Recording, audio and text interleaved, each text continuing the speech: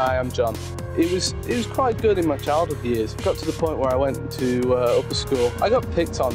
The bullying just got worse and worse and worse. It got to a point where I closed myself off, became almost violent. I was just not a nice person to be around. It came to a point almost of suicide. I ended up hearing about church in Sheffield and I just came along. I wasn't sure what to expect and just realised it was something that I needed to do. They asked at the end anybody to put their hands up who needed salvation really, and my hand just bolted up. I felt so much peace coming on my life, something more in my life, feeling more that I'm doing something right with my life.